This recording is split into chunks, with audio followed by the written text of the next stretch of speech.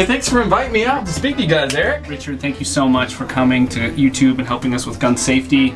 As one of probably the company's most gun-conscious employees, you know, I really feel what you're doing. Thank you. So thank you very much. Let's get up. We're going on our floor. This is going to be great. Nice place you guys got here. It is nice. Eric, dude, got your subscriber reports. Oh, awesome. Thanks, bro. Muzzle tongue! I'll catch you later. Alright, peace out. Eric, was that a loaded gun? Yeah. What good is a gun if it doesn't shoot? Oh, here's the kitchen. Diego! What did I tell you about dual wielding in the kitchen? So anyways, I'm really glad you're here because no one here understands gun safety like you and me, you know what I'm saying? Eric! You can't use your gun to open up a soda! Why not? It still tastes fine.